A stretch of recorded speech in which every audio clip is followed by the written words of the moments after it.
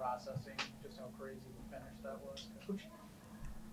You know, we felt what we said to the guys after the second was, you know, win your shift, give yourself a chance. It's right there in front of you. And uh, the first shift was good, and we built a couple in a row there, and then you start to get a little momentum. We were talking as coaches.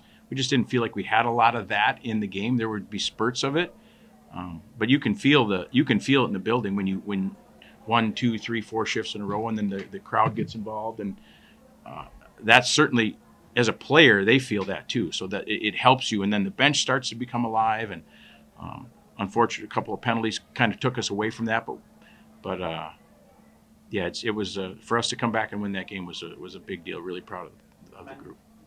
Mentally, how do you feel like the guys handle Alex's mental load there? You know, I didn't see the call. I still wanna see it on video. My comment to the ref is I hope it was a penalty, because if it wasn't, then that'd be a terrible way to end this game. But that that penalty kill was outstanding. You know, Hunter Lelig blocked 3 or 4 shots. Anton Malmstrom's blocks. I mean, those guys, you know, ate a bunch of pucks there at the end, which was huge, and you need that because St. Thomas had a good plan and was zipping the puck around pretty good and getting some opportunities. So yeah, that penalty kill, the guys handle it, and after that kill, the guys were like, you could feel how excited everybody was for those block shots. With Slinker's goal under review, what was going through your mind as you were anticipating whether or not it was a goal?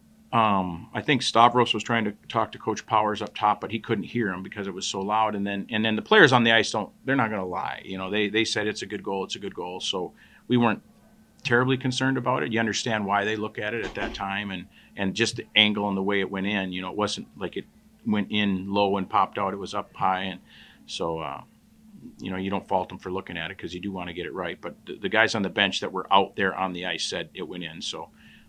You never know, but you felt pretty confident at that point. 7 minutes of power play time in the opening period. What were your thoughts kind of heading into that intermission with it being tied? You know, we got the power play goal early to get us on the board. Good tip by Nathan and good shot by Vinny. We felt like, you know, that certainly tilted the ice, and that was a good period for us in terms of zone time and shots and possession. We would have liked to seen us get a little more out of it. We felt like we settled for stuff and took some bad shots. You know, just took some shots to take a shot because we'd been out there for a minute and we hadn't had a shot, and you know, Barry went into a guy's shin pads or whatever. And St. Thomas was certainly willing to block shots, but you know, they have scored a goal in each of the last 3 games, and that's a positive. And then the penalty kill did a really good job. So anytime you can score on the power play, it makes them feel better. But there's still room. We believe we've got capable players as part of both of those units, and so the expectation for them is to get good looks and score power play goals. Trotter and Stover again, just magnificent. Yeah, really good. You know, their guy did a real good job all weekend long for a freshman, and then Christian was really good for us again. And we put him in some difficult spots. I think that's the one thing where, you know, when we watch video today. Christian played great last night, right? But some of that was what we did to allow them to get allow St. Thomas to get the rush or to get the break or whatever it was. And some of that stuff starts with just, do you skate behind the net on the forecheck, or do you come up on top, or are you in good position? It's not necessarily the play at the end. It starts, you know, it's a little play a long way away that may seem insignificant that turns into something big. But yeah, both of those goaltenders did a really good job tonight.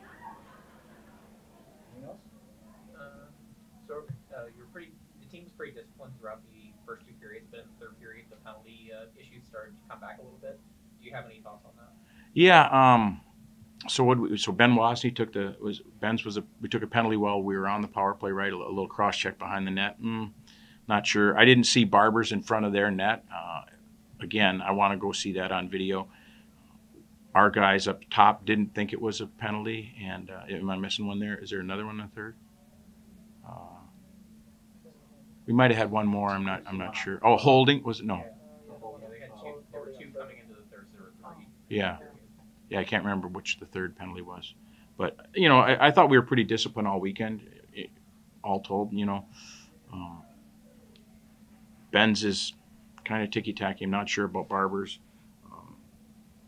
and can't recall which the other one was, but There was a hold in there somewhere. yeah, but the penalty kill did what they're supposed to do, and Christian's part of that penalty kill too. He made a save on that puck that went through the crease at one time where he was on top of it, ready to go. So good for him.